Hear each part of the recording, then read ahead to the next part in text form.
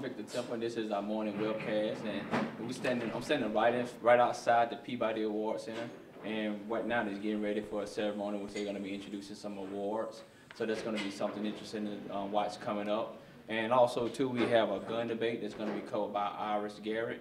So you're going to have more details about that. Also, we have a lot of good things going on this morning, so I'm very interested about it, and I'm hoping you'll stay back with us and check with us throughout the day. Remember, you can always follow us on Twitter at Grady News Source. You can like us on Facebook, and you can watch us on YouTube.